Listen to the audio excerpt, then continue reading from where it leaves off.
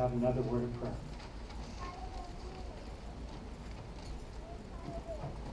Father in heaven, we thank you for this time to study together, to open up your word again. Thank you for the good meal.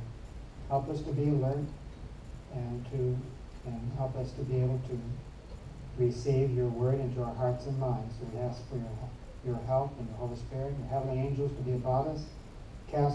Walk away Satan and his angels, and may we all come closer to thee and to understand more clearly the prophetic messages that you have for us. In Jesus' name we pray. Amen.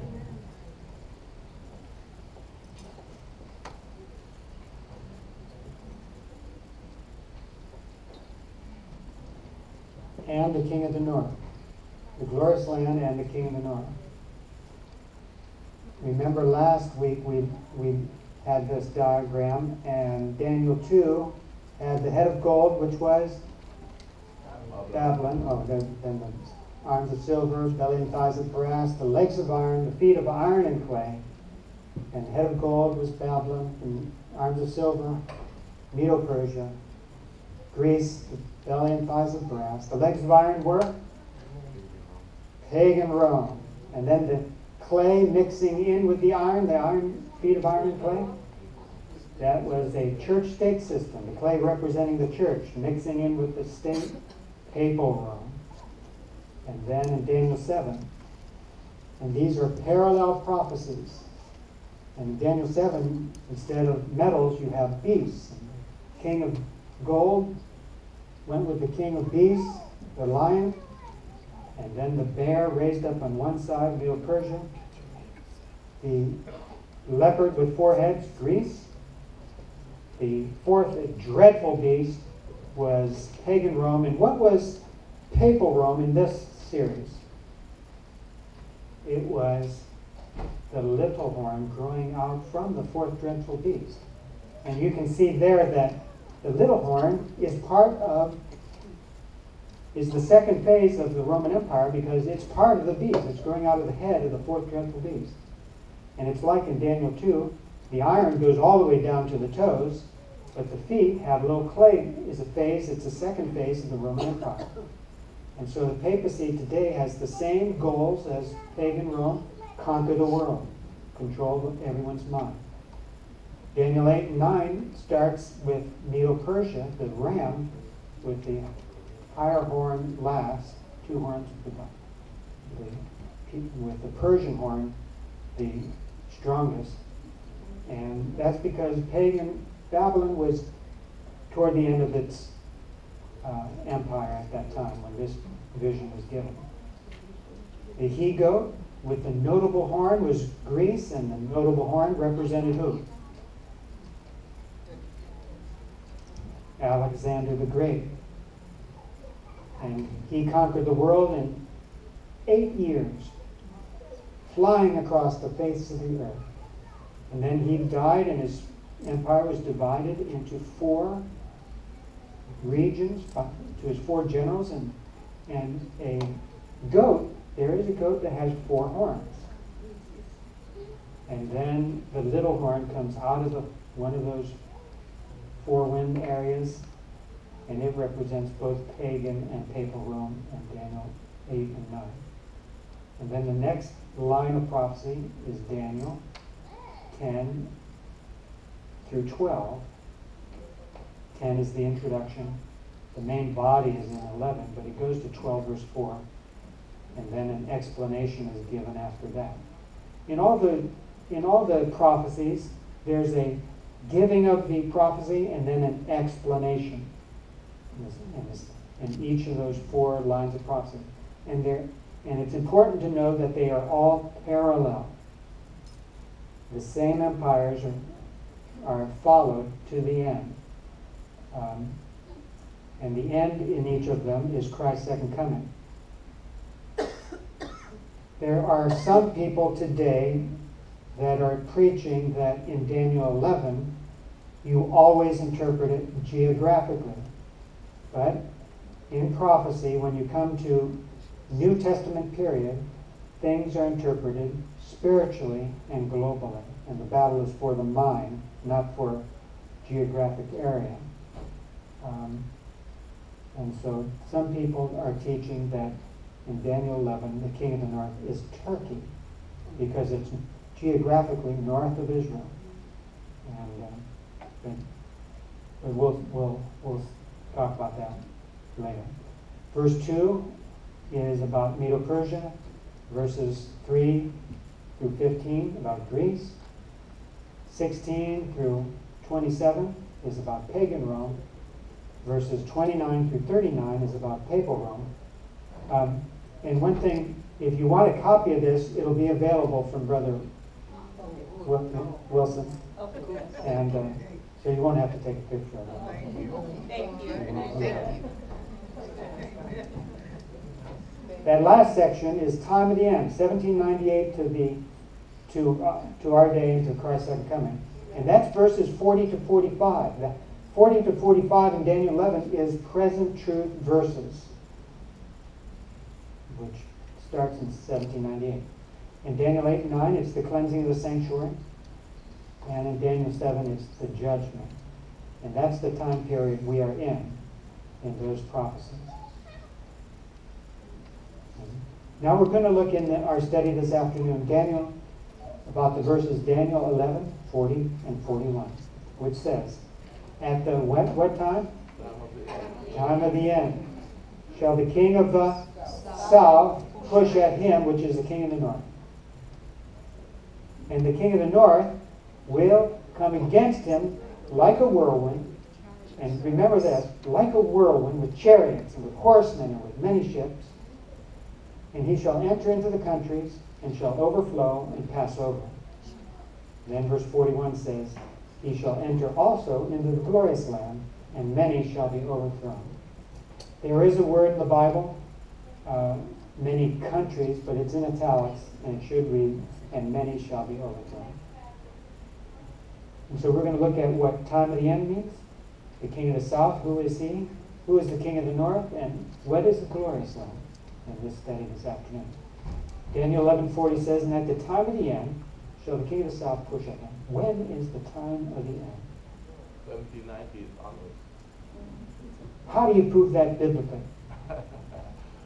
From the going forth of the command to restore and build Jerusalem until Messiah the Prince. Yes. Well, that's for the 2300 days.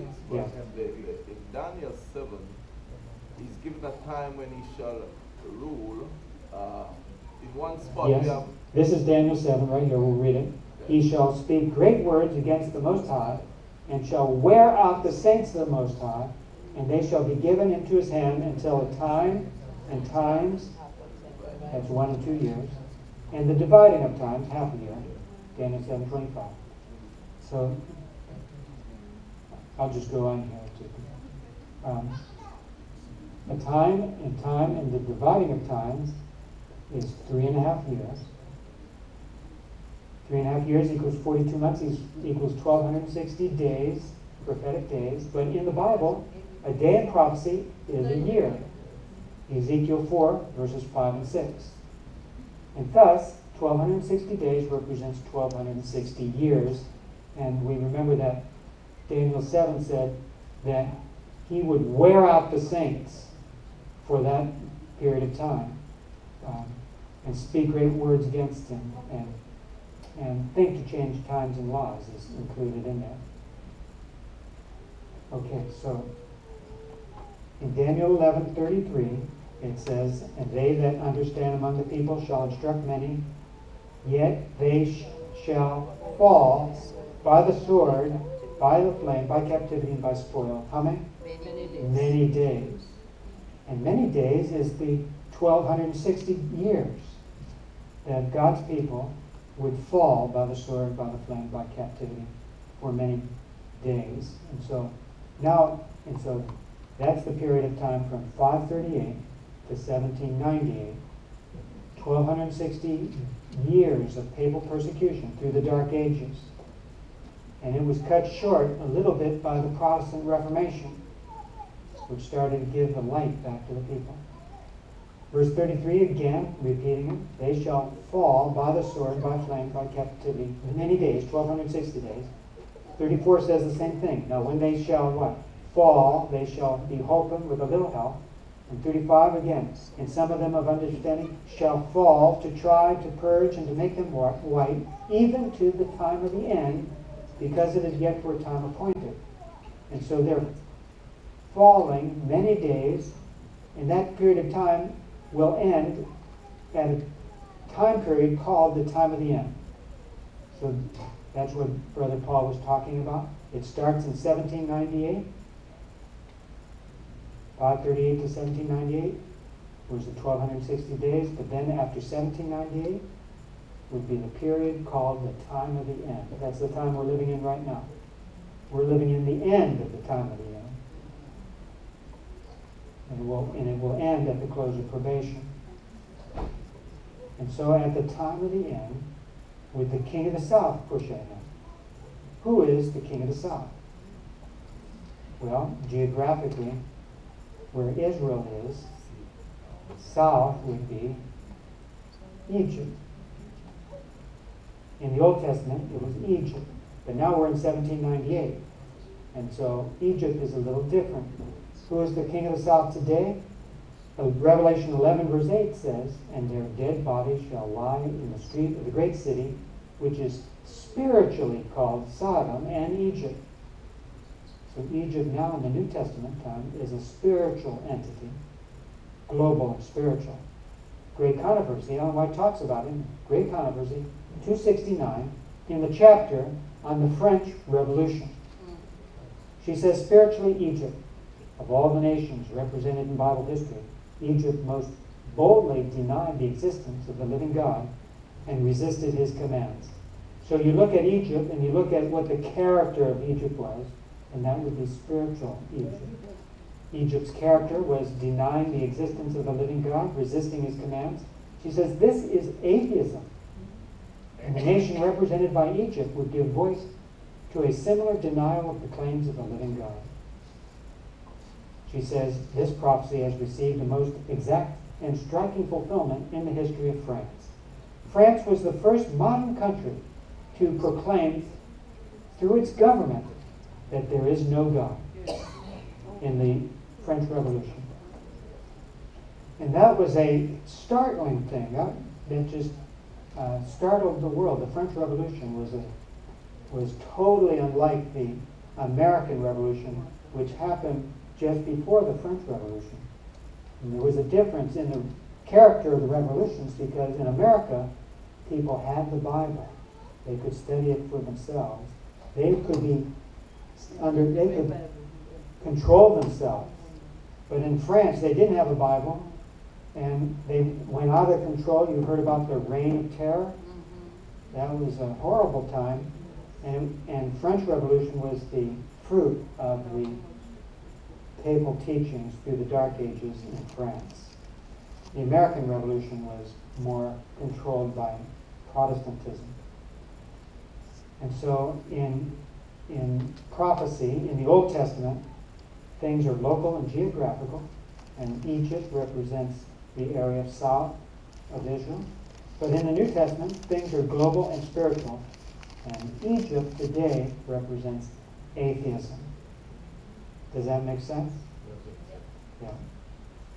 And atheism, we are still in the heyday of atheism right now because Daniel 11, in chapter 11 in Daniel, is very much parallel to Revelation 17, the seven heads.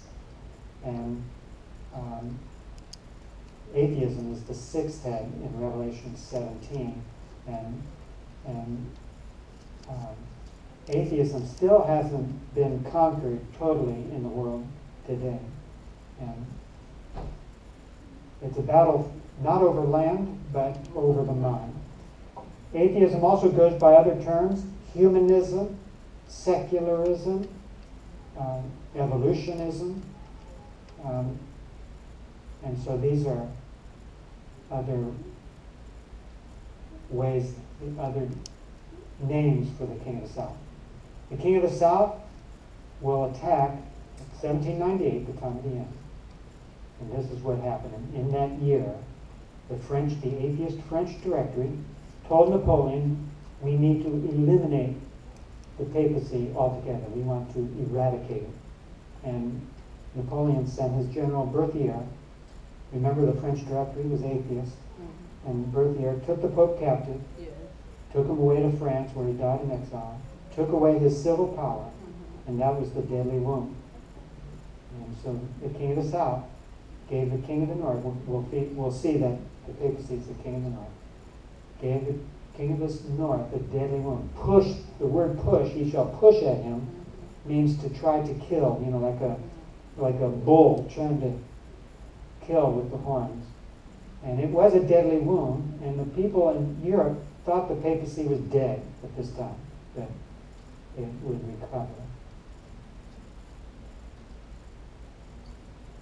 France actually conquered geographical Egypt in the same year. So France did become geographically Egypt as well as spiritual Egypt, which that's kind of an amazing thing too. France exalted the goddess of reason. That's the thought that human reasoning will solve every problem. Is that still prevalent in our world today? That's science. I mean, that's modern science. That idea is human reasoning.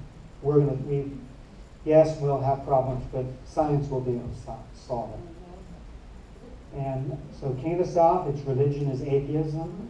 Its government is communism or socialism. And its science is evolutionism. Karl Marx continued after the French Revolution. Karl Marx wrote Communist Manifesto in 1848. His last sentence was, "Workers of the world unite." And when this book came out, there were revolutions all over Europe. And Adventist pioneers, 1848, this was just when the Sabbath truth was beginning to be proclaimed. And Ellen White had a vision where Jesus said, "Hold, hold, hold." And then all of a sudden those revolutions died down in Europe. No one knows why. But it was so that the ascending angel with the Sabbath truth, the seal of God, could be proclaimed to the world. And this was an interesting historical event where God's hand can be seen so that the Sabbath, the angel's messages could be proclaimed to every nation, kindred, tongue, and people before the four winds were let loose.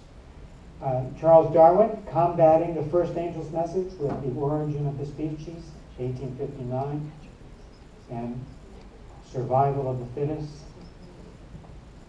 1917, the King of the South continues to push with the Russian Revolution. Here is Lenin and Stalin sitting together. And so then the King of the South becomes more organized politically.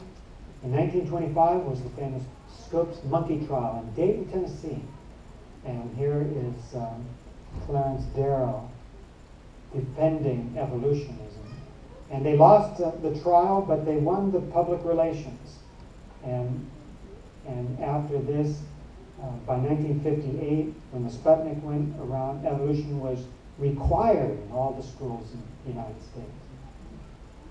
In World War II, the King of the South pushes again, gaining many Catholic countries, pushing against the King of the North, gaining many Catholic countries in Eastern Europe soon after World War II. Remember, these were buffer states for the USSR.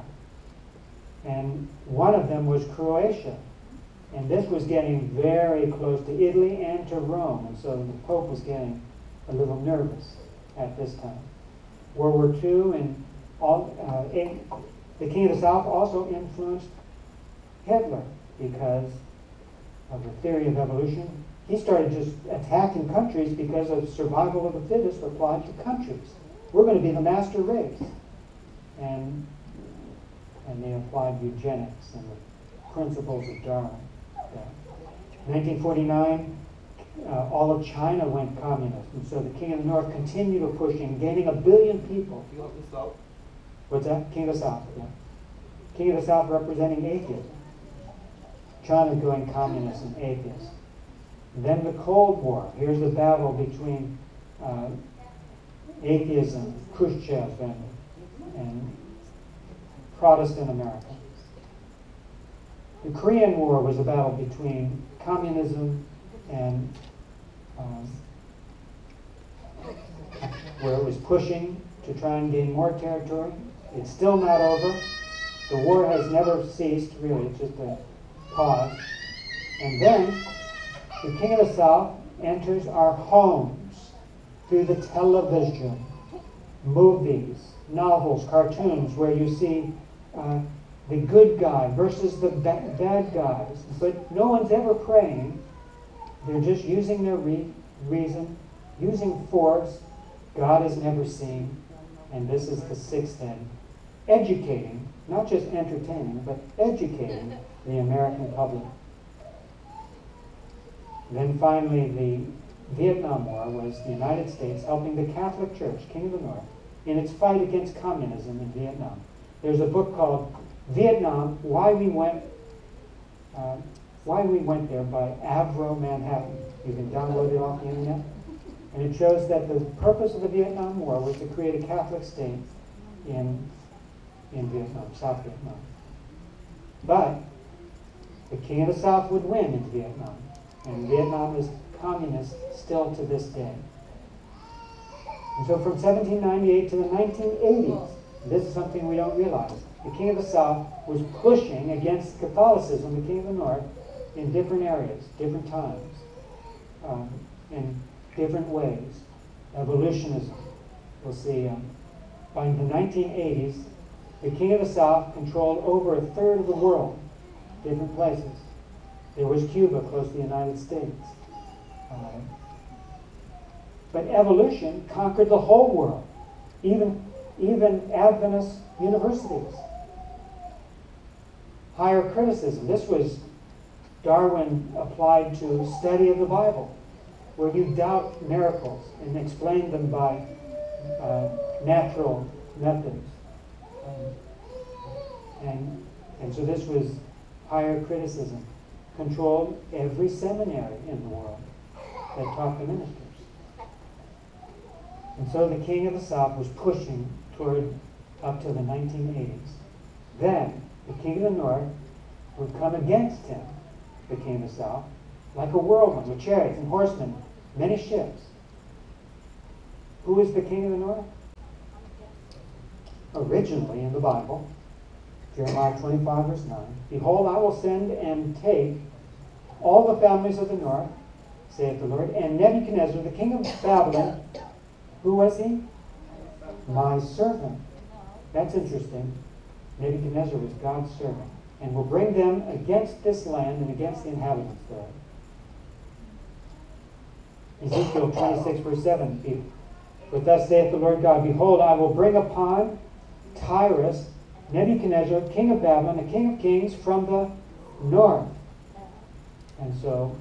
And look at this, with horses and with chariots and with horsemen and companies and much people. That sounds exactly like Daniel 11:41, or the end of verse 40 of it. Horses and chariots and horsemen. And so Babylon was the first and the original king of the north. Babylon was the first king of the north because it had to go up the Euphrates River. See where it's green? That's the Euphrates River. It couldn't go across the desert. It had to go up from the Euphrates River and then down the coast. So it came from the north through Israel down to Egypt. And so Babylon was the first. But then when Persia conquered Babylon, it became the king of the north, king of Babylon. Cyrus was the king of Babylon. Then Alexander conquered Babylon, and it became king of the north. And then his general, the Seleucids, became king of the north. In Daniel 11, he was called king of the north. And then pagan Rome conquered the Seleucids. They became king of the north geographically. And then papal Rome, the second phase of the Roman Empire, is the king of the north today. You see, the top of the head is Babylon, but the feet is also Babylon. And Babylon is there, the king of the north. But today, Babylon is not geographic. Babylon is spiritual and global. And the battle is for the mind. Today in the New Testament, upon her forehead, it's a woman, upon her forehead was a name written, Mystery, Babylon the Great, the mother of harlots and abominations of the earth. Revelation 17, verse 5. So in the New Old Testament, things are geographical. First Babylon, then Medo-Persia, Alexander in Greece, and his general, the Seleucids, or also called the Antiochus generals, and then pagan Rome, and then in the New Testament, papal Rome, global and spiritual. Trying to control everyone's mind on planet Earth. Can I ask a question? Yeah. Why does it seem that today the king of the north and the king of the south have the same agenda? Or do they have two different agendas? Well, atheism never uses, their agenda is to control the whole world, if they can. But atheism just uses human reasoning. Catholicism uses Bible mixed with human reasoning, tradition. And so it's trying to do it that way. It's like a wolf clothed with sheep's clothing, too. And then the third force, there's a third force that's trying to control every mind on planet Earth. Can you think what that is? What's that? No? And I saw another angel fly in the midst of heaven, having the everlasting gospel. To every nation, kindred, tongue, and people. God wants to control everyone's mind. And this is just with the Bible and the Bible only. So you go from human reasoning to the Bible and the Bible only, and then in a mixture in between, Catholicism. For the king of the north and south today are papal Rome and atheism.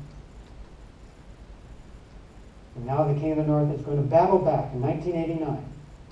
The king of the north shall come against him like a whirlwind, with chariots and with horsemen, and many ships.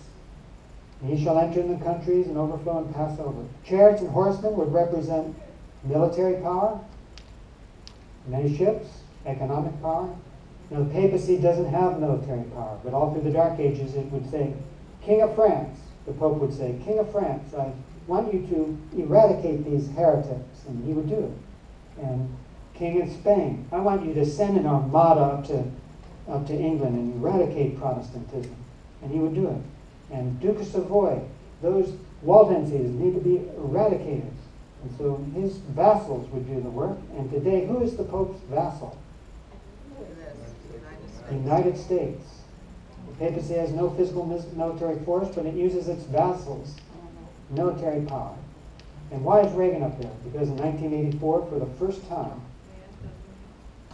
fallen Protestant United States sends an ambassador to Vatican City for the very first time under Ronald Reagan. And this was a violation of separation of church and state, because Vatican City is really, I shouldn't have said Vatican City, because the ambassador is really sent to the Holy See, which controls the Vatican City, because the church is always dominant over the state. And it's a violation of church and state, but no one said anything. And do you remember this Time magazine cover? The Holy Alliance? The United States supplies military and economic power, the chariots and horsemen and many ships in this battle with the King of the South. And that's what it says right on the cover. Reagan and the Pope working together to hasten the demise of communism. That's the 7th and 8th head working to battle against the 6th head. For the King of the North with his vassal against the King of the South.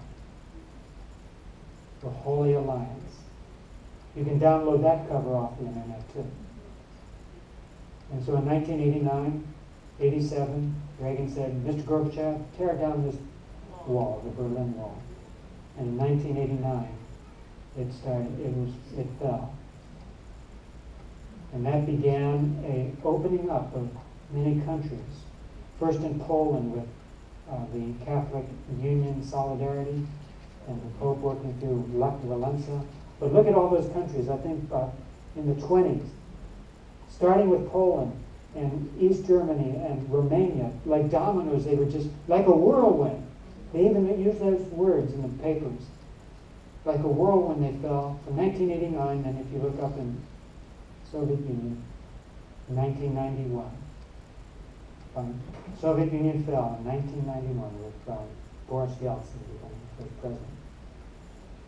And so he would push against the king of the South. And many communist countries fell. And people think that most of them fell or all of them fell, but still we have 5 communist countries left. Who are they? Russia. Russia is not anymore. China's one. Vietnam, North Korea, Cuba, and Laos is the 5th one. North Vietnam and South Vietnam are together, called Vietnam. So there's 5 still going. Cuba's almost ready to fall. China's almost not communist too much anymore, but still they're there. But the king of the north, see, when you come up the Euphrates River and then you come down to hit Egypt, you're going to have to go through another area. He said, he shall enter also into the glorious land, and many shall be overthrown. Countries is in italics. Many are overthrown. What is the glorious land? Okay, here we see the glorious land geographically is in between Egypt and Babylon. In the Old Testament, that was the glorious land. Why? Because that's where Abraham's seed was. And Abraham's seed, if ye be Christ, then are ye Abraham's seed. Abraham's seed was always converted people. And that's why it was the glorious land. God's character was seen there, but we'll see that. Israel, meaning overcomer, in the Old Testament, local and geographic. In the New Testament, global and spiritual. So and Babel is for the mind. Ellen White says in Great Controversy 594, none but those who have fortified the mind with the truths of the Bible will stand through the last great conflict. So the battle is for the mind. The battle of Armageddon is for the mind. Satan's forces may use force, but God's people will not. We will use prayer, shield of faith, sword of the Spirit. Those are our weapons. We don't use force. Exodus 33:18. Okay. The glorious land. Is this term describing a divine glory, or is it describing an earthly glory? I think you can tell God is calling it a glorious land because there's a divine glory about it. It's not an earthly glory. If it were an earthly glory, it couldn't be Israel. Israel wasn't the most glorious place on earth. It would have to be Babylon, then Media, Persia, Greece, and Rome. Yeah. Those were the power brokers. Oh, okay, that's a good point, because where did Babylon get its crown from? Remember Ezekiel, I think, 21, where God says, take off the crown from Zedekiah, and Babylon took it, and then he would be overturned until Jesus comes, whose right it is.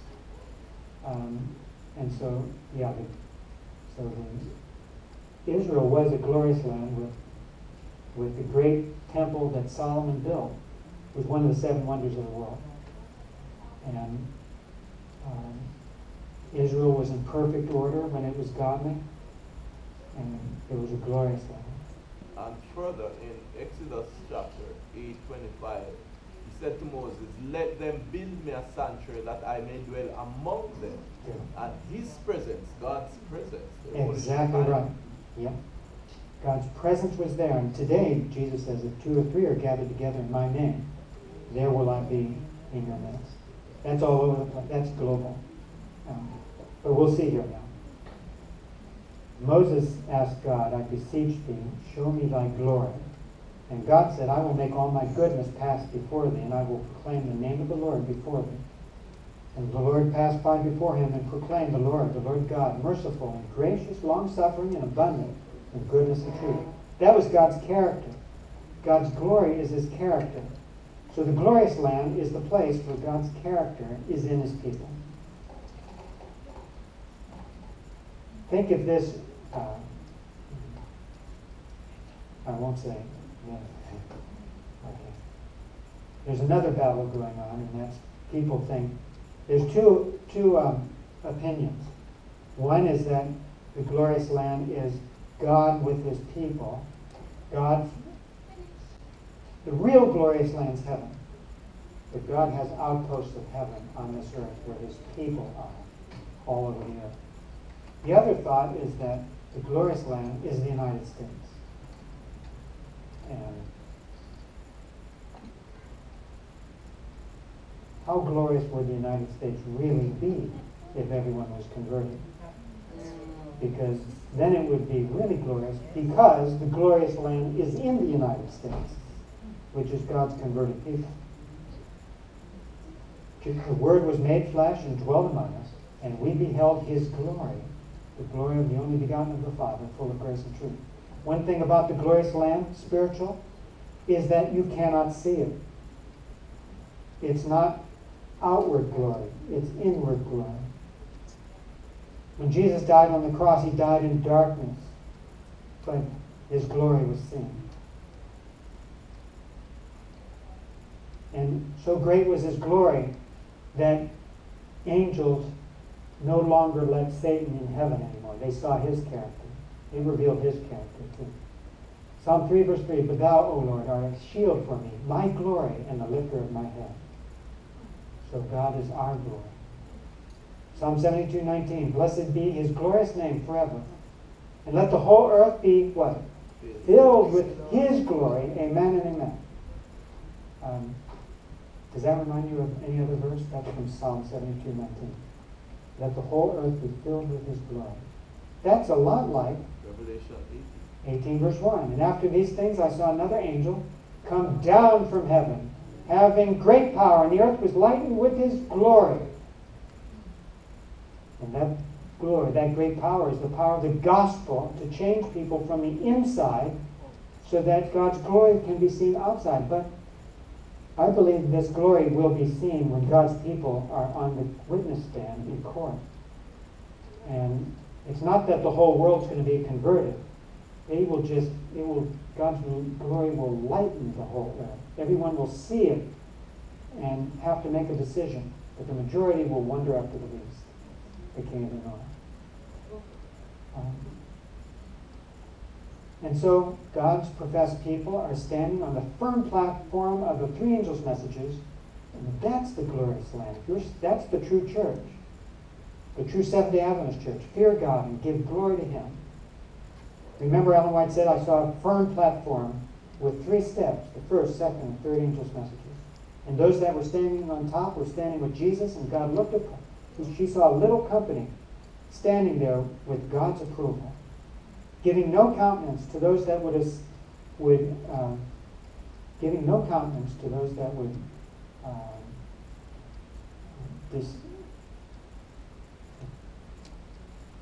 I think we'll read it in the teaching. Giving no countenance to those who would eradicate the established faith of the body, something like that, which is the general conference.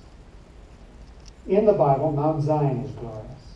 Psalm 15:1 and 2 says, Lord, who shall abide in thy tabernacle, God's temple? Who shall dwell in thy holy hill? That holy hill is Mount Zion. The answer is, he that walketh uprightly, and worketh righteousness, and speaketh the truth in his heart. So they will dwell in Mount Zion. Isaiah 51:16 says to Zion, thou art my people. Isaiah 59:20 says, and the Redeemer shall come to Zion, and unto them that turn from transgression. In Jacob, saith the Lord. So God's people are part of heavenly Zion. Psalm 125 verse 1. Very clear. They that trust in the Lord shall be as what? Mount Zion, which cannot be removed, but abideth forever. And so if we are with Christ, standing on the three angels' messages, we are not only the true Seventh-day Adventist church, but we are Mount Zion, and we are part of the glorious land, wherever we may be. Isaiah 4 verse 2, in that day shall the branch of the Lord be beautiful and glorious. And that word glorious is the same word in Daniel 11. And the fruit of the earth shall be excellent and comely for them that are escaped of Israel. Escape from the king of the north. Yeah. The next verse says, in verse 3, Isaiah 4, verse 3, and it shall come to pass that he that is left in Zion, and he that remaineth in Jerusalem, shall be called holy, even everyone that is written among the living in Jerusalem. Is that old Jerusalem? No, it's New Jerusalem. And written in the Lamb's Book of Life in the New Jerusalem. And so God's church is, God counts us as sitting in heavenly places with Christ Jesus. Ephesians 2, verse 5 and 6. Isaiah 4, verse 5. And the Lord will create upon every dwelling place of Mount Zion, and upon her assemblies, a cloud and a smoke by day, and the shining of a flaming fire by night. For upon all the glory shall be a defense. And what is the cloud of smoke by day and the shining of a flaming fire by night? Today, Ellen White says, this is the pillar of cloud that leads us where? To the promised land. And this is, and God's glory is in this book. His character. 1 Peter 2, verse 9, but you are a chosen generation, a royal priesthood, a holy nation. See, we're not the United States. We're not from any nation.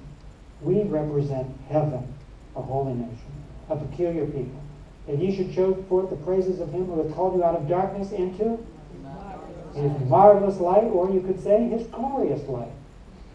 And yes, God's people are not to join any national government because we are ambassadors for heaven. We may be born in Jamaica or the United States or Kenya or Russia, but when we're converted, we're born again and we're born from above, representing New Jerusalem. Ephesians 5, verse 8, for ye were sometimes darkness, but now are ye light in the Lord. Walk as children of light. Walk as children of light. The church of God below is one with the church of God above. That's pretty amazing too, isn't it? And that shows, that's an Ellen White quotation, that shows that the church above and the church below, those who are really converted, are one. And even right now, when we meet here to worship, the center of Christian worship is the heavenly sanctuary. This is just a meeting place in the courtyard of the heavenly sanctuary. Believers on earth and the beings in heaven who have never fallen constitute one church, 6T 366. And so God's professed people, not just by themselves, but with the church above, are standing on the three messages, and they're the glorious Lamb. That's the glorious Lamb. What is the glorious Lamb? It's where God's presence is, where God's church is. For in Isaiah 57:15 it says, God says, for thus saith the high and lofty one that inhabiteth eternity, whose name is holy. I dwell in the high and holy place, with him also that is of a contrite and humble spirit. So God has us as his outposts on this earth. This was the glorious Lamb, a picture of it in the Old Testament, God's people around his sanctuary. Like Brother Paul said, God wanted to dwell with his people. And God's people surrounding the sanctuary in perfect order, and God's character seen there. In Numbers 24, 5 and 6, Balaam looked upon this scene and he said, how goodly are thy tents, O Jacob, and thy tabernacles, O Israel. As the waters, or as the valleys, are they spread forth. As gardens, and I can't see the rest of it. As gardens by the riverside, yes. The prosperity of God, and Ellen White comments on this verse. She says, the prosperity of God's people is here represented by some of the most beautiful figures to be found in nature. The people, the prophet likens Israel to fertile valleys covered with abundant harvest, to flourishing gardens watered by never-failing springs. So this is the glorious land, isn't it? Spiritually, likened to the glorious land. Today, the glorious land is spiritual and global. This is, you see a praying family down there in Tennessee, it looks like. Right? Maybe it's near the Great Lakes. But wherever it is on planet Earth, you can see the connection to the heavenly sanctuary. And that's God's people. We're all over the earth encamped around the heavenly sanctuary today. That's the glorious Lamb. Spiritual and global. That he might present it to himself a glorious church, not having spot or wrinkle or any such thing, but that it should be holy and without blemish. So God's church will be the glorious Lamb when he comes again. And so in the Old Testament, it represented the land of Canaan. In the New Testament, it's the territory of truth. In the Old Testament, it was Israel. In the New Testament, it's the church, the glorious Lamb. Ellen White has this. This is a very important statement from Paulson Collection, 137, 138. I am told that before finishing the life of Christ, I ought to visit Jerusalem, the Holy Land. What made it holy? The majesty of heaven clothed his divinity with humanity and dwelt upon our earth. He was despised and rejected of men. In Jerusalem he was crucified by wicked hands. I have not the slightest inclination to visit Jerusalem. And I hope everyone here doesn't have a hankering to go there. To see where it is thought probable that Jesus trod, where he may have labored, where he may have been crucified. They're all tourist traps. I can trace his footsteps in the sure word of prophecy and can obtain a better idea of his works and of his ways than I could by visiting Jerusalem, defiled with unholy feet and unholy deeds. I wish to see Jerusalem when the fires of the last great day shall have cleansed it from all sinful defilement. Now notice this. Jerusalem is now no more sacred to me than any other place on the globe. That includes the United States. There's no holy place on the globe geographically. And I'm going to pause there. I'm going to just say, okay, what if it was United States? When did the King of the North enter into the United States? Well, it was in 1634 when the colony of Maryland was established. 1634. That was way before 1798, and so the United States couldn't be the land where the glorious land where the United States enters into, because it's always there. It's always been there. It was the 7th colony to be brought into the United States. That's right in the middle of Lemon 13. And if it was the United States, the King of the North entering the United States, that means the rest of Adventism all around the world should be in pretty good shape. But we know it's not. And so the United States cannot be the glorious land. In fact, when the devil took Jesus up to a high mountain and showed him all the kingdoms of the world and all the glory of them, I'm pretty sure he showed Jesus the United States at the end of this world. Because it looks pretty good outwardly. But, okay, now, this is finishing up that Paulson statement. Listen to this. Wherever, Ellen White says, wherever by his Holy Spirit Jesus makes known his presence, there I am pleased to be. Wherever his righteousness shines forth in bright and glorious beams, there I am pleased to be. Wherever his divine love illuminates the humble places of the earth, there I am pleased to be. Wherever his honor dwells, there I am pleased to be. Paulson Collection 137, 138. There, that's a wonderful description of the glorious Lamb. 1 John 1 verse 7, walk in the light as he is in the light. And if you don't walk in the light, where are you at? Darkness. How can you be the glorious Lamb if you're not following Jesus? Jesus said, where 2 or 3 are gathered together in my name, there am I in the midst of them.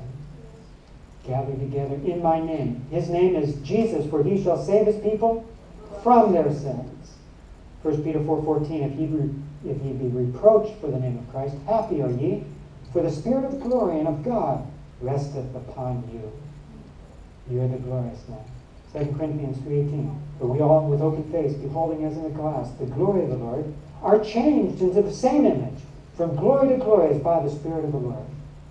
Once glorious, always glorious? Well, sometimes you think, how can the king of the north enter into the glorious land? That's impossible. But if you believe that, then you would say, once saved, always saved. There's once glorious, always glorious? No.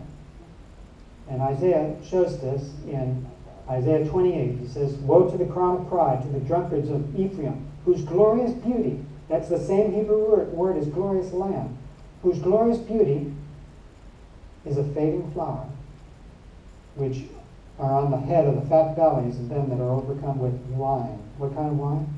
Babylonian wine. And this is a description of what's happening today in Adventism. A fading flower, the glory is changed into a fading flower. Verse 2.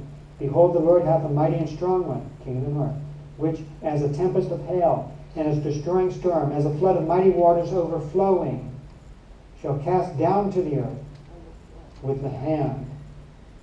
Many shall be overthrown, but not all. The crown of pride, the drunkards of Ephraim, Israel, shall be trodden under feet, and the glorious beauty which is on the head of the fat valley shall be a fading flower. That's that same glorious word for glorious land.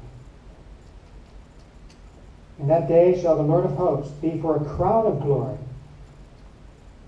and for a diadem of beauty unto the residue of his people, and for a spirit of judgment to him that sitteth in judgment, and for strength to them that turn the battle to the king. But they also have erred through wine and through strong drink are out of the way. The priest and the prophet have erred through strong drink. They are swallowed up of wine. They are out of the way through strong drink. They err in vision. They stumble in judgment. So it's because of Babylonian wine. And what came into the Adventist church in 1955-56? 3 Babylonian doctrines that took away the heart of Adventism and changed the church completely. Yea, they despise the pleasant land. That word pleasant is the same as glorious. The glorious. They despise the glorious land. They believe not his word. Psalm 106:24. They say, if a man put away his wife, and she go from him and become another man, shall he return unto her again? Shall not that what? Land be greatly polluted? And so the wife represents a church. And if it apostatizes, it's a land that is greatly polluted. So here the church is called a land. But thou hast played the harlot with many lovers, yet return again to me, saith the Lord. God is very merciful to us. Lift up thine eyes unto the high places and see where thou hast not been lying with. In the ways hast thou sat for them, as the Arabian in the wilderness, and thou hast polluted the land with thy whoredoms and with thy wickedness. Therefore the showers have been withholden, and this is why we have no latter rain today, because thou hast a whore's forehead, and refusest to be ashamed. The Lord, having saved his people out of the land of Egypt, afterward destroyed them that believed not. Jude 5 or 6. See, God saved his people out of Egypt, but once saved, always saved? No, they did not believe. And the angels which kept not their first estate left their own habitation. They were in the real holy, glorious land of heaven. And so the glorious land is not always. It requires renewed faith and decision among us every day. There is to be a shaking. Someone talked about the shaking today. Do you know that shaking is not, I want to emphasize, the shaking is not in or out of a church system. The shaking is in or out of truth. And 2 Thessalonians 13, it says there is to be a shaking among God's people. It will be the result of refusing the truth presented. You can stay in the church and be shaken up. And really, everyone is who stays in right now, because in 1955-56, the church was shaken out of the truth. But they kept the name, they kept the structure, and many people are deceived today. The mighty shaking has commenced and will go on, and all will be shaken out who are not willing to take a bold and unyielding stand for the truth, and to sacrifice for God and his cause. Early Writings, page 50. And this was written before there was even a general conference. As the storm approaches, a large class who have professed faith in the third angel's message but have not been sanctified through obedience to the truth abandon their position and join the ranks of the opposition. We used to read this and think that means they're going to leave the church. But no, it means they're going to abandon their position of truth and join the ranks of the opposition in error. And so that's what's happened today. The 28 statements teach ecumenicalism, and the three angels' messages are going the opposite direction to heaven. Living in the glorious land. This is a statement from Education.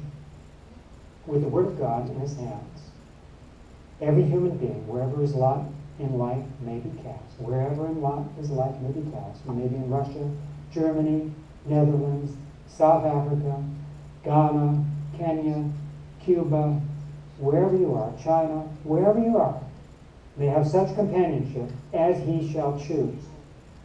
As he studies and meditates upon the themes into which the angels desire to look, he may have their companionship anywhere on earth.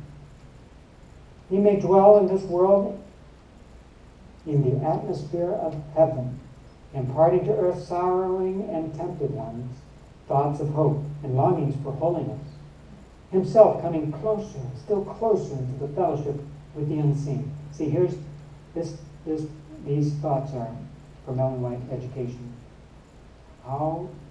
What is life like in the glorious land? She's describing it. Like him of old who walked with God, drawing nearer and nearer to the threshold, that's the doorway of the eternal world, until the portal shall open and he shall enter there, he will find himself no stranger.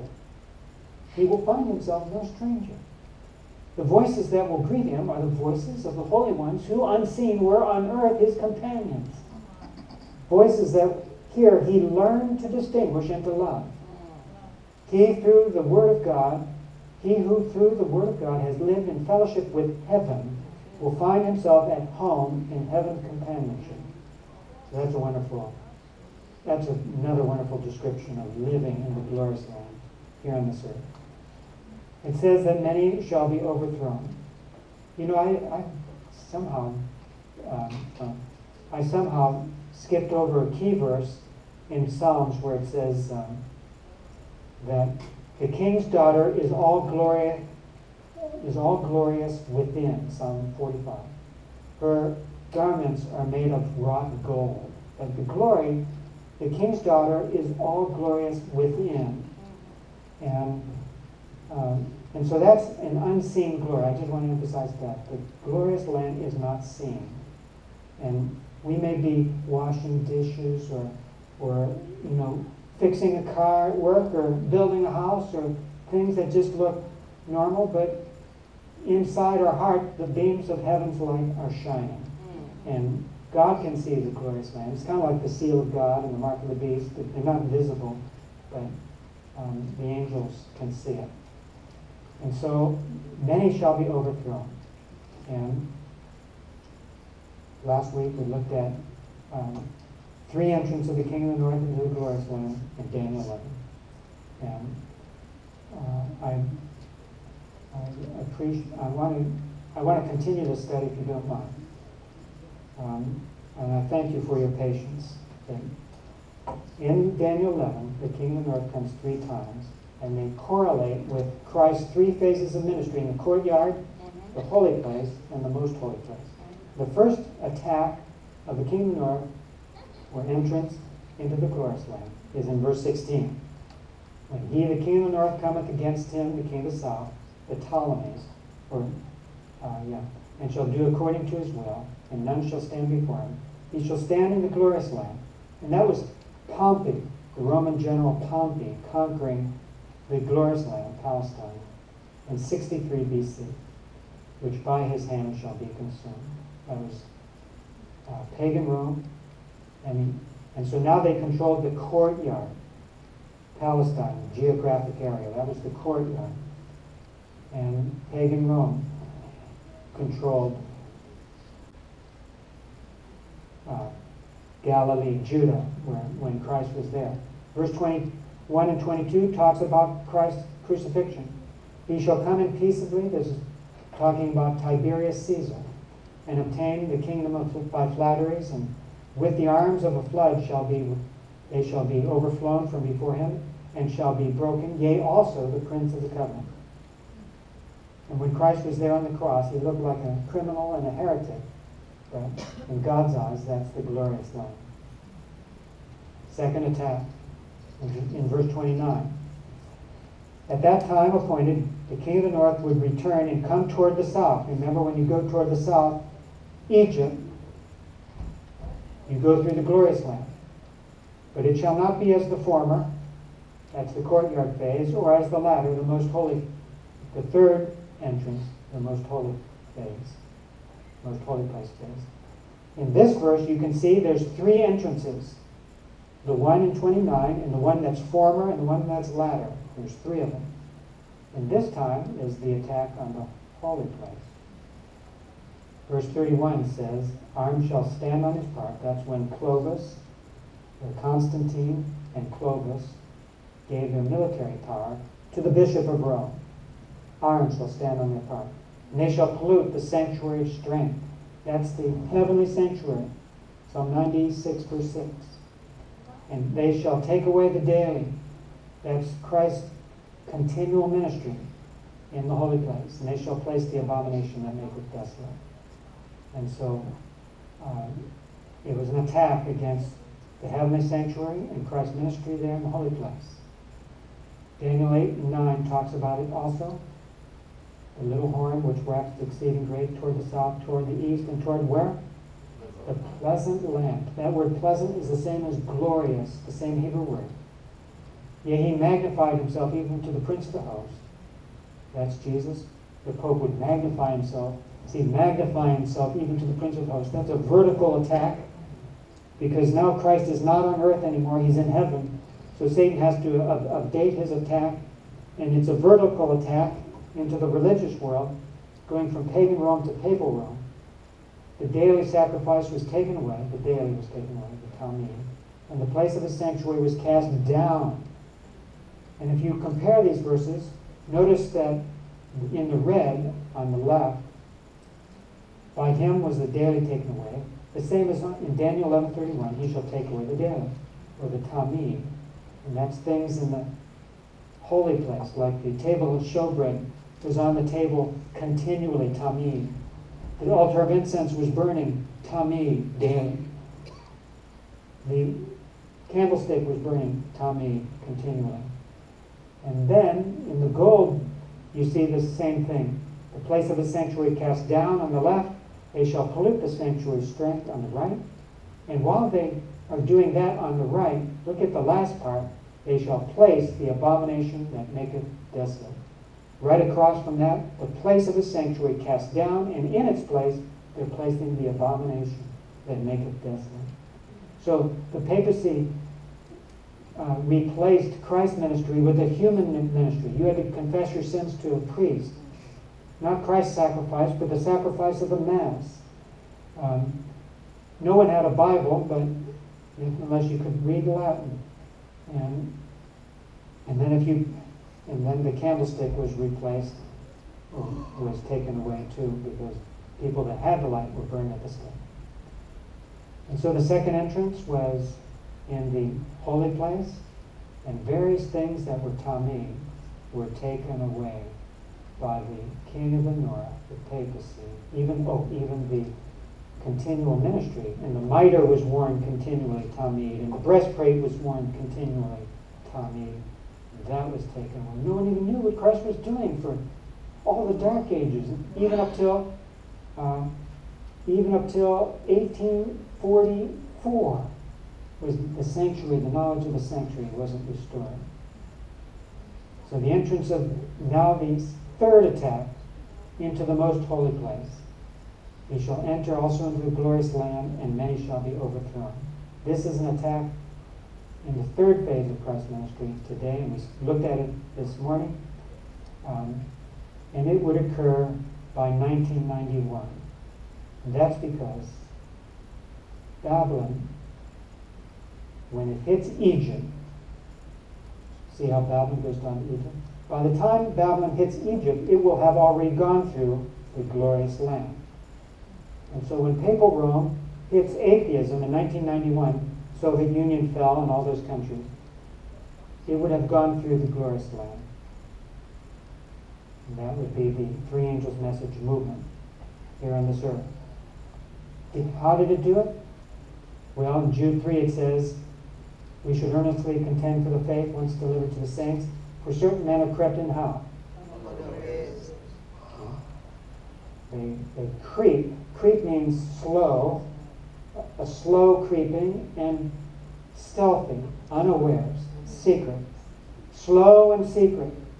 So, and this may have happened to you. You see something startling. That's wrong.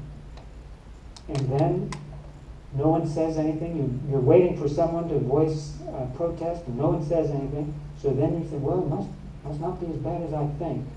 And then time passes, years pass, and you forget about it. And then something else happens, and the same thing. And but God wants dogs that bark. And here are some, these are ringleaders of apostasy. And those arrows, remember Phineas threw javelins? Well, we can't throw javelins, but we can throw arrows of calling for repentance of them. But we know that that won't happen because nothing will be allowed to stand in the way of the new movement. Joel talks about 4 generations of his army that eats away at God's land. The palmer comes in and eats, and that which the palmer worm has left, the locust eats. So the second generation, the locust comes in. Then the third generation, the cankerworm comes in and eats what the locust leaves behind. And then the fourth generation, the cankerworm, eats what the caterpillar leaves behind. And how many generations of Adventism are there? Maybe since Ellen White has died. People, at least 4 generations of Adventism, slowly eating away at the glorious land and making it a fading flower. The entrance of the King of the North is stealthy and gradual. I think one thing that I see where it starts is when in 1901, Ellen White called for a reform in the church government, where there was no one person at the top. And they did follow it, but in 1903 they reversed that, and it's remained there ever since. And so in 1903 they chose a hierarchical papal church government structure. It's called Seventh-day Adventist Church, so no one thinks it's papal, but it's the same. You just replace president with pope, and cardinals with division leaders, and bishops with union leaders, and go on down. And so today, we have a hierarchical church structure like that. This is general conference, divisions, unions, conferences, what was that? It was just union, conference, pastors, and members. Conference, pastors, and members. In 1922, worldly accreditation was accepted, and a Catholic-approved medical system was received. And this you can see happen, especially in 1996, when Porter SDA Hospital merges with the Catholic Hospital in Denver, Colorado. And this has happened 3 times now. It just happened recently in Walla Walla, where the Walla Walla Adventist Hospital was bought by the Sisters of Mercy, and they're working together now. In 1929, worldly accreditation was received in the educational field, and the Catholic-approved educational system was received. This is the seminary at Andrews University. And I graduated from Andrews University, by the way. My brother graduated from Andrews University, from the seminary too. But Samuel Bacchiocchi, what university did he go to? The Gregorian Pontifical University in Rome. All of his credits were accepted, and he went straight to the Andrews University Seminary to teach the ministers. And so we have the same educational system. After the 1955-56 Martin and Barnhouse meetings, the Adventist Church said, we are a mainstream church now. Therefore, we're going to make our colleges, we didn't have universities then. We're going to make them universities. Universal. We're going to be like all the other church denominations. And so Andrews University in 1960 became the first university. It used to be called Emmanuel Missionary College, Southern Missionary College, Washington Missionary College, but now they're not Missionary College anymore.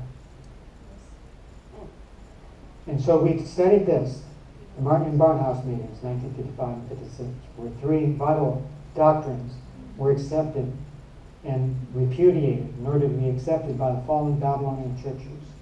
The Trinity was the first one, and Christ coming in sinless flesh was the second one, and that his work in the most holy place in the heavenly sanctuary was not vital for our salvation. It was all done at the cross. So that was God being repudiated, Christ, the real Christ, repudiated, and where he is being repudiated. Christ is the light of the world. Now the Adventist church is in darkness, walking in an ecumenical light. And so the Joan Conference was welcomed by Protestants as a sister church into the courtyard. And by the way, it probably, sometimes it just kind of goes right by us, but this is the fulfillment of Daniel 11:41, the attack on the most holy place. That was it. And we hardly even know about it. See, things spiritual can happen so subtly that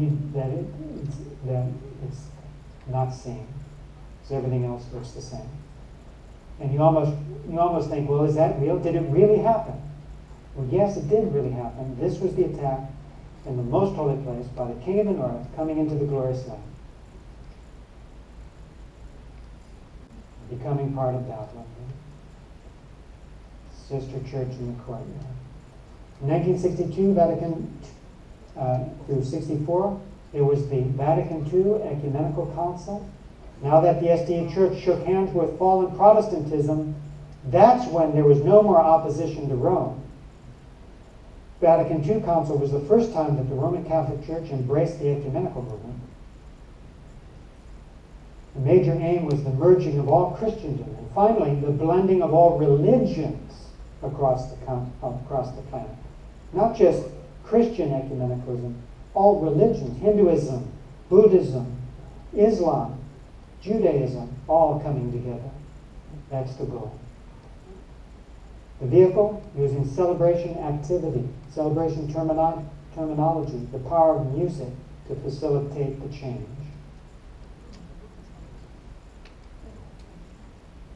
They invited the religious press to observe the proceedings, and Arthur Maxwell was one of the observers. He wrote the Bible stories.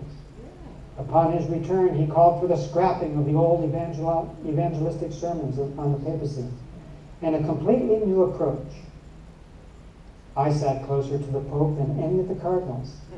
I was only 40 feet away from him for 3 or 4 hours. Nobody will ever believe me that I sat so long, so near to His Holiness. He told about his new friendliness. The Pope's opening speech was on love. See, there was probably a spirit there that, an enchanted ground that just totally brainwashed him. Also observing was B.B. Beach, who became friends with the Catholic and World Council of Churches leaders at that time. He set up the first meetings between the World Council of Churches and the SDAs, which took place in 1969 and 73. And he would become the SDA representative to all the World Council of Church meetings and many other ecumenical organizations. And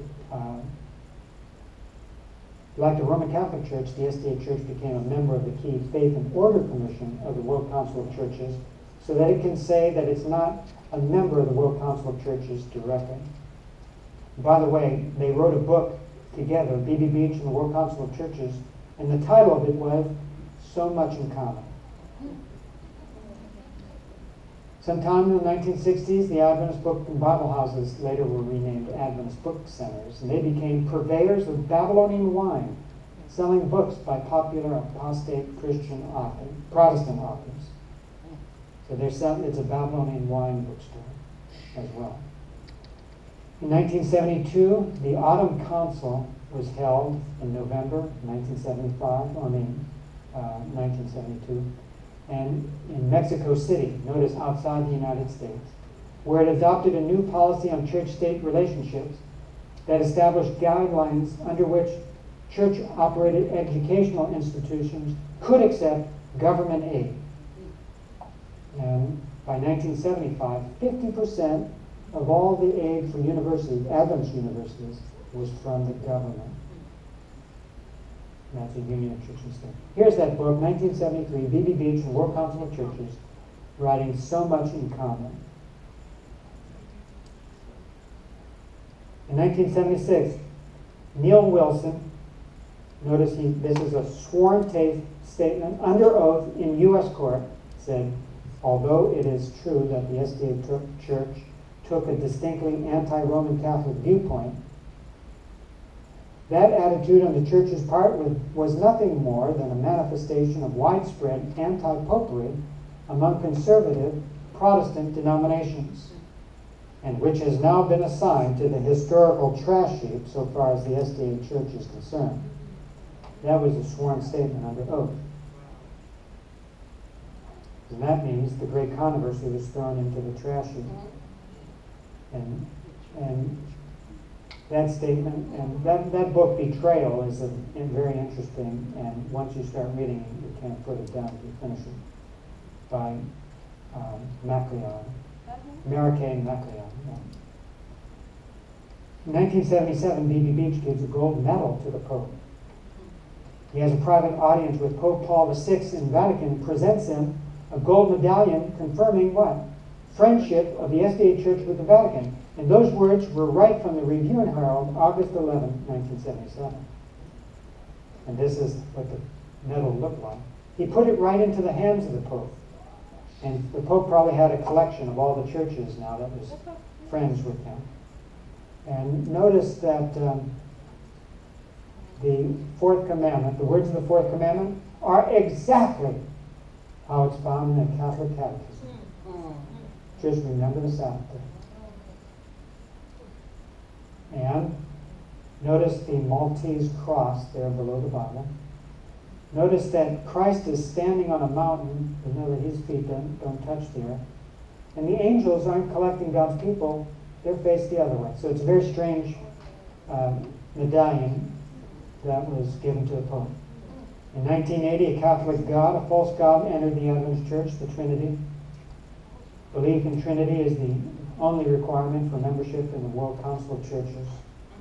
Here's the statements 12, 13, and 14. Notice the definition of the church is defined as the community of believers that confess Jesus Christ.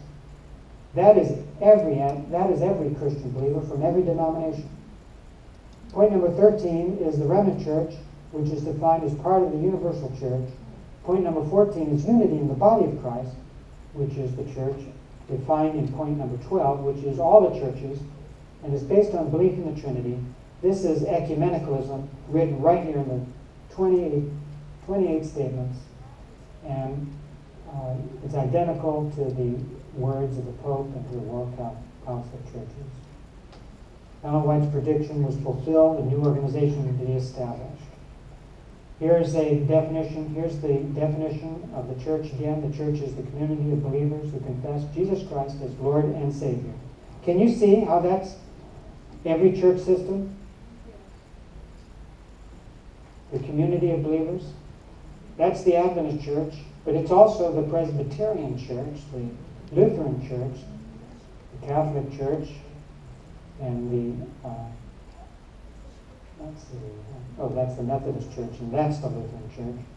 And then the Assemblies of God, and the Nazarene church, and the Orthodox church, and the Coptic church, and the Baptist church, and the Worldwide Church of God Prophecy, and The Dallas Theological Seminary must be very close to, because it looks like they're preaching the three angels' messages, doesn't it? And so they're all part of this definition, and that's really true. They're all part of that. By the way, if you look at the Adventist Church has dialogues with other church systems, and they will say that we're all one family. And they will, at the top, this is their understanding. We're all part of the same community, the church community. But Ellen White says the definition of the church should read like this. God has a church. It's not the great cathedral. It's not the national establishment. It's not the various denominations.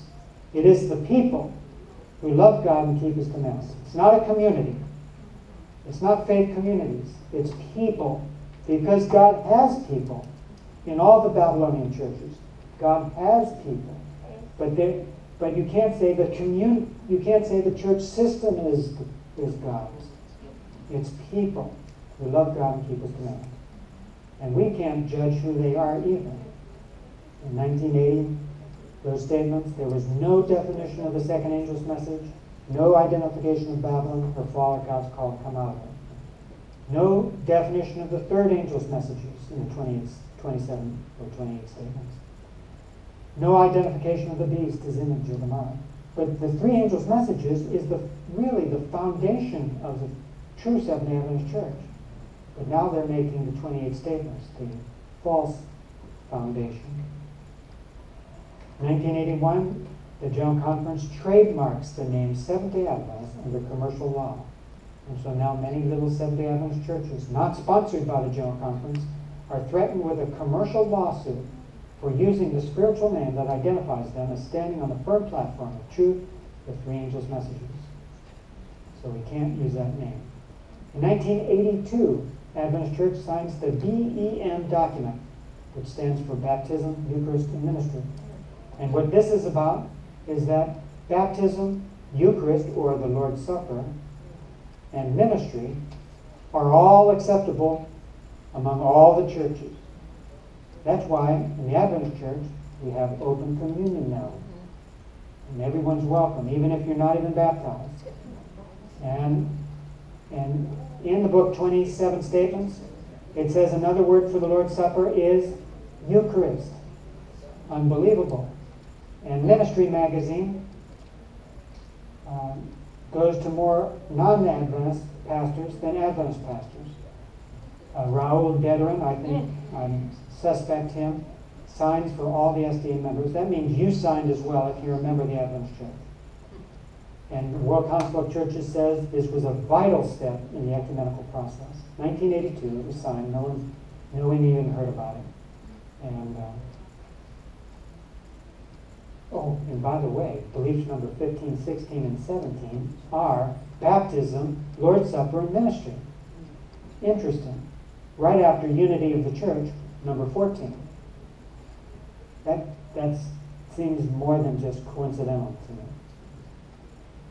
In 1983, after 26 years, Walter Martin writes to the General Conference. See, he was getting a lot of letters from the Adventists saying, no, we don't believe what you agreed to in 1955 and 6. We don't agree with that. So he writes to the General Conference, do you still hold to what we officially agreed upon questions and doctrines in 1957? And Richard Lesher, Vice President, officially responds, the answer is yes. In 1984, did you know this? 1,500 Hungarians were disfellowshipped by the General Conference President Neil Wilson. Why? Because in 1984, this was before atheism, King of the South, fell, the Hungarian church was directly part of the World Council of Churches. And when their Sabbath School quarterly was the same one used in the Baptist Church or the Methodist Church, or all the churches used the same quarterly. If you wanted to be a minister, you had to go to the same seminary as the Baptists. So the teachers were teaching Adventists and Baptists, and they said, no, this is confusion. This is not even on the three angels' messages. We cannot do it anymore. So 1,500 separated themselves. And they were meeting out in Budapest. So the union leader, his he tried to solve the situation by transferring the leaders to country churches way out from the capital so they wouldn't have much influence. We're going to transfer you over there, and we're going to transfer this leader over there. But they refused. They refused to be moved. They stayed, and their movement grew. And so then they disfellowshipped him. They were disfellowshipped. Well, let's see. There was a big battle. So they appealed to the division president. He came over, talked with them, agreed with them, talked to the union communists. He was really a communist. And they changed their mind, came back and said, no, you're going to have to come with the back to the church, back to the union. And then they appealed to Neil Wilson, because they thought, well, he's in the West. He's going to understand Adventism. And he won't have that pressure of communism on him. So he came and talked with them. He agreed with them. Went to the union man, changed his mind again, and he said, I'm sorry, but we will support the church that's supported by the state. That became the Neil Wilson doctrine. We support the church that's supported by the state. Not we support the church that has the truth. We support the church that's supported by the state. And that's what's happening now in China. There's the Three Self Movement Church that's official and has the atheists at the top controlling it. And then there's the underground church. Well, the 1500 were now underground. And he said, you have to join, you have to come back to the union, or I have to disfellowship you. And they said, no, that's not on the Three Angels Messages. So they stayed on the Three Angels Messages while the other church was shaken out, but still the Seventh Adventist Church. And Neil Wilson kicked him out. And it's kind of like that blind man that Jesus healed. He was cast out, but then Jesus found him and he said, you're part of the fold. And so 1984, that was happening for their protest of the ecumenical involvement of the SDA Church in Hungary. On White Road, nothing would be allowed to stand in the way of the new movement. 1985, a new ecumenical hymnal where the Catholic Bible, the New Jerusalem Bible, was used 2.5 times more than the Protestant King James Version. And so this hymnal had also different hymns in it. Hymn number 403, where sun worship was taught. When I fall on my knees with my face to the rising sun, O Lord, have mercy on me. Hymn number 471, virtually identical to the hymn sung to the Pope at Vatican Square. Father, grant us your peace. 4 identical verses in English, French, Spanish, and what's the 4th language? Latin. And what Adventist is in what country that speaks Latin? Because Latin is the official language of only one country. What language is that? What country is that? Vatican City. And it's also very repetitious. 18 new hymns to the Trinity that were never found in any other church hymnal. Hymn number 402, Estee sings about transubstantiation. Transubstantiation. That's where the bread, the wafer, is changed into the actual flesh and blood of Jesus and the Eucharist. His broken body in our stead is here in this memorial bread. And so these songs are just tokens, but for Babylon it's good enough. Yes, we can approve of this hymnal. And so 1985, a Catholic-approved hymnal came into the Adventist Church. In 1990, B.B. Beach, Zimri, Numbers chapter 25, and the Baal Peor apostasy, and the 5th business meeting. This was all quoted right in the Review and Herald of the report of the General Conference, 1990 in Indianapolis. And someone told me that's where it's going to be this coming, next one, in 2020, be in Indianapolis. They were there before. Yeah. B.B. Beach introduces the World Council President. She says, I bring you the warmest of greetings from the World Council of Churches. So as fellow Christians, like those Pentecost people in the earliest of days, we look at one another and we say that we hold all things in common. 5th business meeting, General Conference. Then in the sixth one, A. Lee, who's an ecumenical leader, he says a number of us are in attendance because of the invitation of B.B. Beach, also known as Zimri, Numbers chapter 25. Remember, Zimri brings Cosby into the midst of the camp, and Phineas throws the javelin. But here, no Phineas is here. So B.B. Beach, we're here because of B.B. Beach. He is also secretary of a group to which both of us belong, namely the Secretaries of Christian World Communions. In fact, B.B. Beach was general secretary of this group for 35 years. And he says, I pray God's richest blessings on this great conference, for truly it is good and pleasant to dwell together in unity. That's the sixth businessman. The ninth, B.B. Beach introduces T.J. Murphy as an observer and official guest, representing the pontifical, he's probably representing himself, just as a casual observer. But no, he's representing the Pontifical Council for Promoting Christian Unity. He is here to give greetings on behalf of the Roman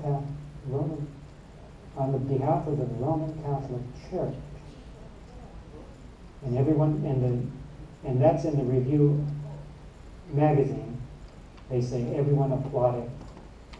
T.J. Murphy says, I convey to you the greetings and prayerful best wishes from the Pontifical Council for Promoting Christian Unity and from the Archbishop of Indianapolis, promising and assuring you that prayers are being offered within our community for the blessed success of this general conference. The beast praying for the blessed success of this general conference. For it is the desire of the Savior himself that his disciples might all be one, so that the world may believe. Did you know this happened? 1990? Unbelievable. In 1991, May 1991, Roy Adams, editor, declares in the Adventist Review, page 10, the World Council of Churches' accentuation of the Holy Spirit and the Eucharist fits into the ambit of the three angels' messages.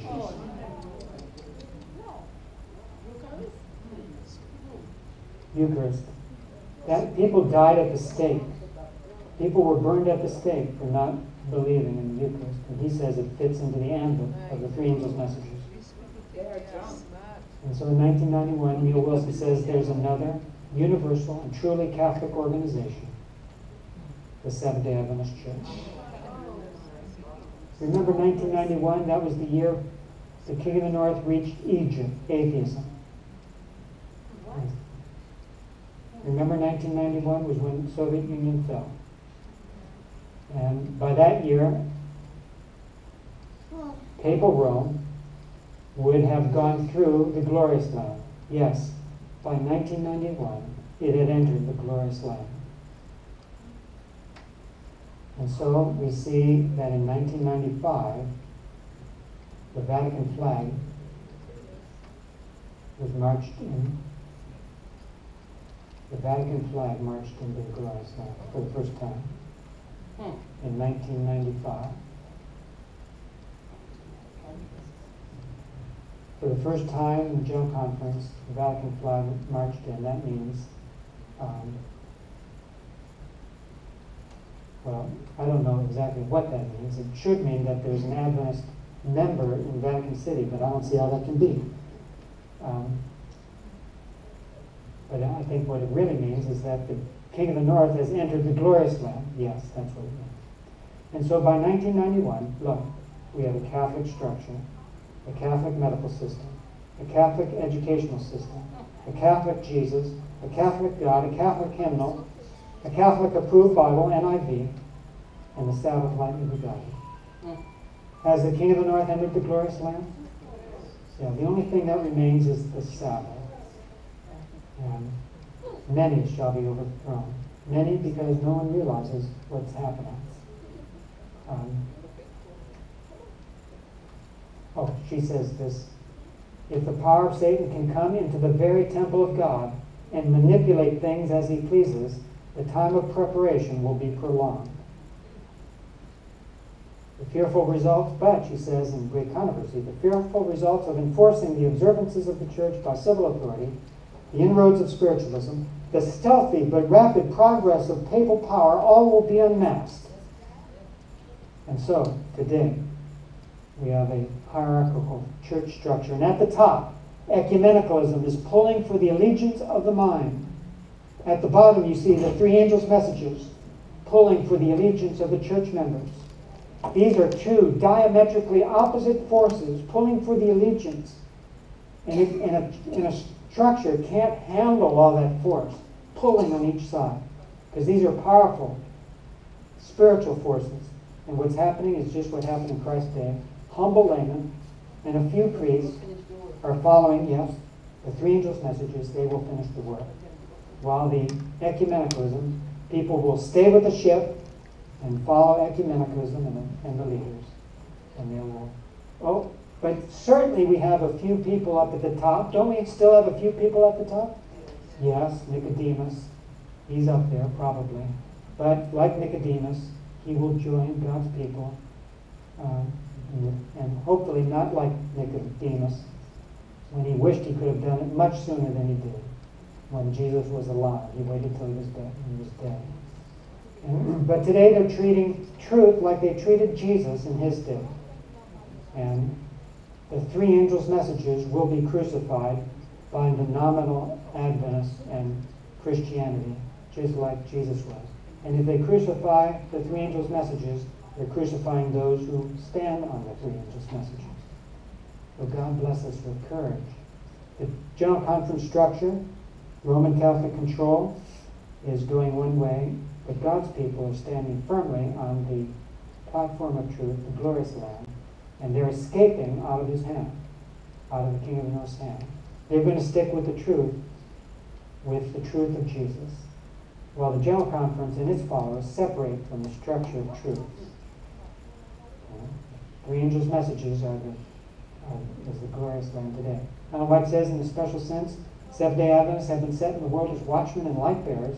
To them has been entrusted the last warning for a perishing world.